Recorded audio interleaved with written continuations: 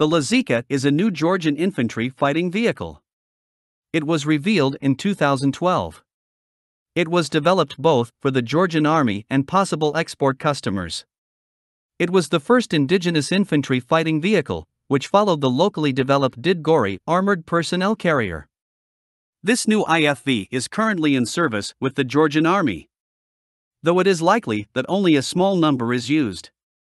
The Lazika is much lighter comparing with modern IFVs, so its armor protection is likely to be poor. It is claimed that the Lazika provides protection against 14.5 mm armor-piercing rounds at the front arc. All-round protection is likely to be against 7.62 mm armor-piercing bullets and artillery shell splinters.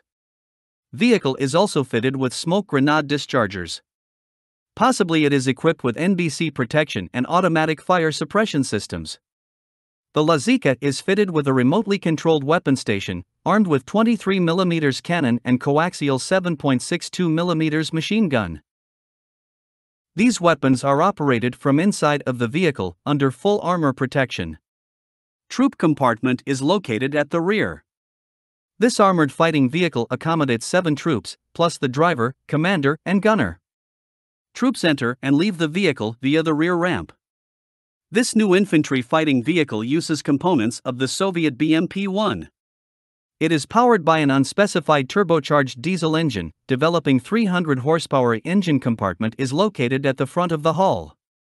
Some sources claim that maximum range of the Lazika on internal full tanks is only 200 kilometers.